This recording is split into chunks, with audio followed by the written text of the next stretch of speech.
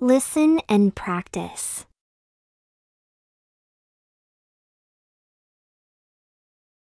The love I never knew. Once upon a time, there was a young man named John who hated his father. His father was a stern and demanding man who never seemed to be happy with anything John did. John felt like his father was always criticizing him and never gave him any credit. One day, John decided that he had had enough. He packed his bags and left home, vowing never to speak to his father again. He moved to a new city and started a new life. John tried to forget about his father, but he couldn't.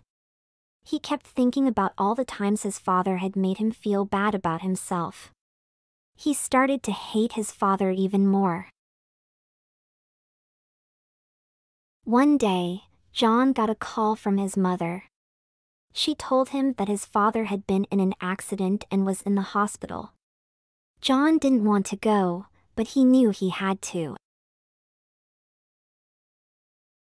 When John saw his father in the hospital bed, he was shocked. His father looked so weak and frail. John realized that he had never really understood his father before. He had always been so focused on his own anger and resentment that he had never stopped to think about what his father might be going through. John sat by his father's bedside and held his hand. He told his father how much he loved him and how sorry he was for all the pain he had caused him. His father smiled and told John that he loved him too. John's father passed away a few days later. John was heartbroken, but he knew that he had finally made peace with his father.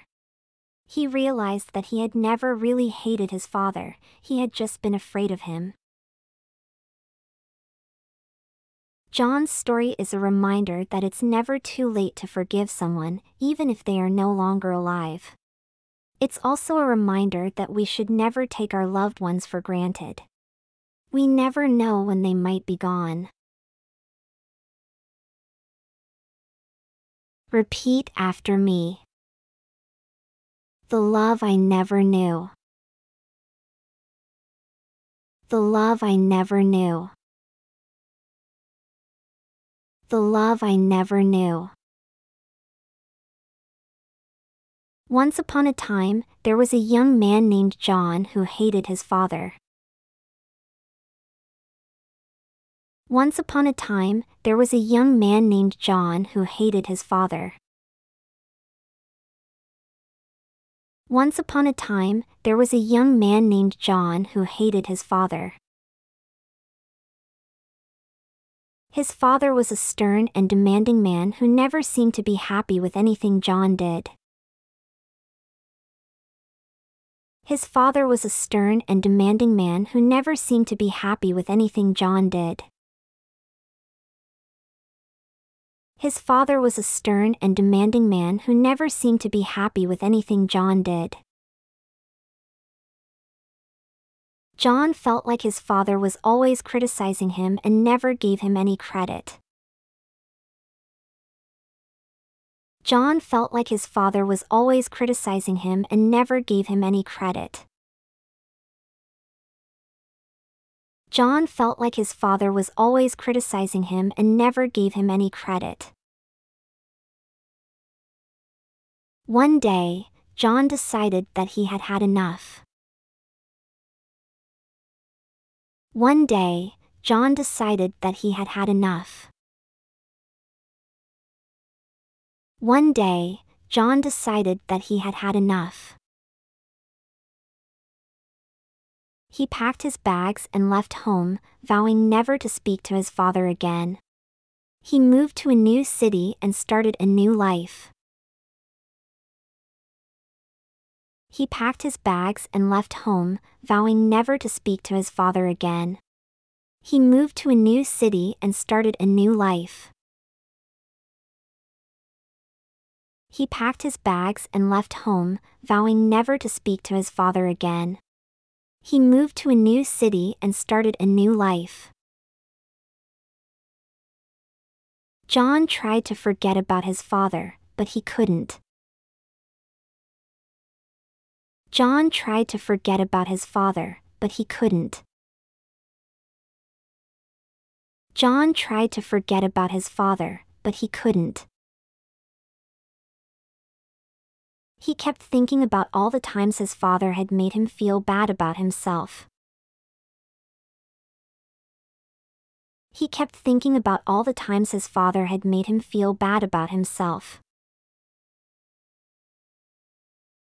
He kept thinking about all the times his father had made him feel bad about himself. He started to hate his father even more.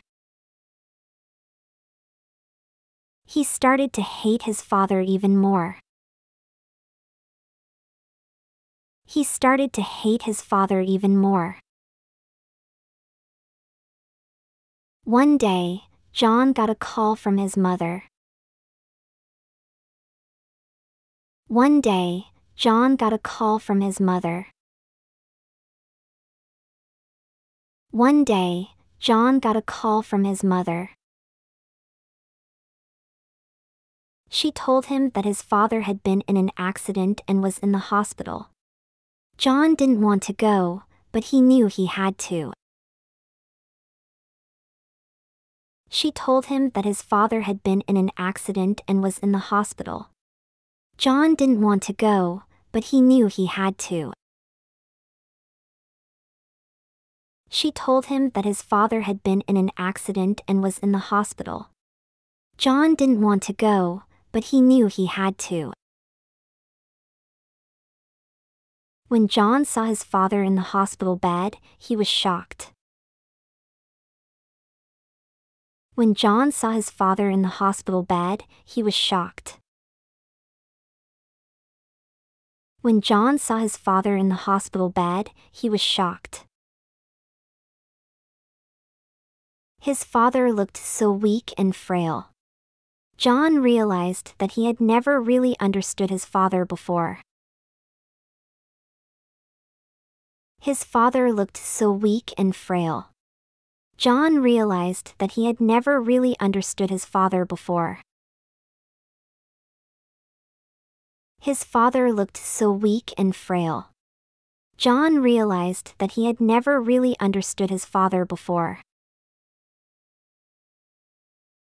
He had always been so focused on his own anger and resentment that he had never stopped to think about what his father might be going through. He had always been so focused on his own anger and resentment that he had never stopped to think about what his father might be going through. He had always been so focused on his own anger and resentment that he had never stopped to think about what his father might be going through. John sat by his father's bedside and held his hand. John sat by his father's bedside and held his hand. John sat by his father's bedside and held his hand. He told his father how much he loved him and how sorry he was for all the pain he had caused him. He told his father how much he loved him and how sorry he was for all the pain he had caused him. He told his father how much he loved him and how sorry he was for all the pain he had caused him. His father smiled and told John that he loved him too. His father smiled and told John that he loved him too. His father smiled and told John that he loved him too. John's father passed away a few days later. John was heartbroken, but he knew that he had finally made peace with his father. John's father passed away a few days later. John was heartbroken, but he knew that he had finally made peace with his father. John's father passed away a few days later. John was heartbroken, but he knew that he had finally made peace with his father. He realized that he had never really hated his father, he had just been afraid of him. He realized that he had never really hated his father, he had just been afraid of him. He realized that he had never really hated his father, he had just been afraid of him. John's story is a reminder that it's never too late to forgive someone, even if they are no longer alive. John's story is a reminder that it's never too late to forgive someone, even if they are no longer alive. John's story is a reminder that it's never too late to forgive someone, even if they are no longer alive. It's also a reminder that we should never take our loved ones for granted. We never know when they might be gone. It's also a reminder that we should never take our loved ones for granted. We never know when they might be gone. It's also a reminder that we should never take our loved ones for granted. We never know when they might be gone. Answer the question. 1. What was the main reason for John's resentment towards his father? A. His father's demanding nature. B. His father's constant praise. C. His father's absence from his life. D. His father's generosity.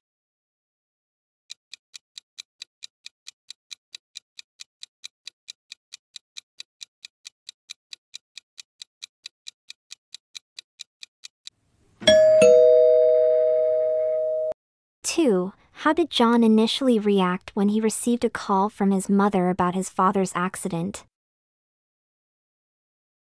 A. He rushed to the hospital immediately.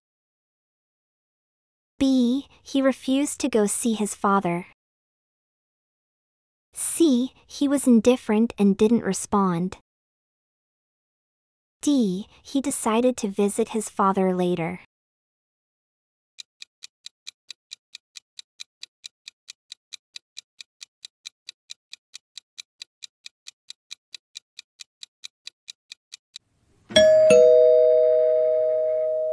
Three. What did John realize when he saw his father in the hospital bed? A. His father had become wealthier. B. His father looked weak and frail. C. His father had completely changed. D. His father was angry with him.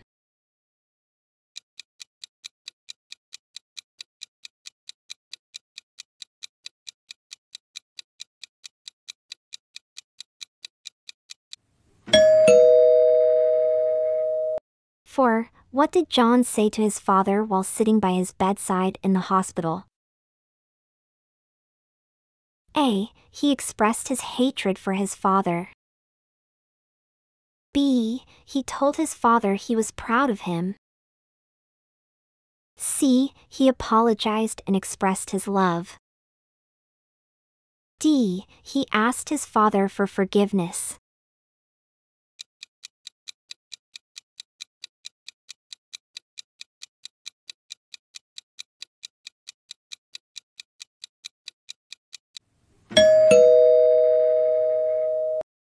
Five. What important lessons can be learned from John's story? A. It's never too late to hold on to resentment. B. We should take our loved ones for granted. C. Forgiving someone is impossible after they pass away. D. Forgiveness and appreciation should not be delayed.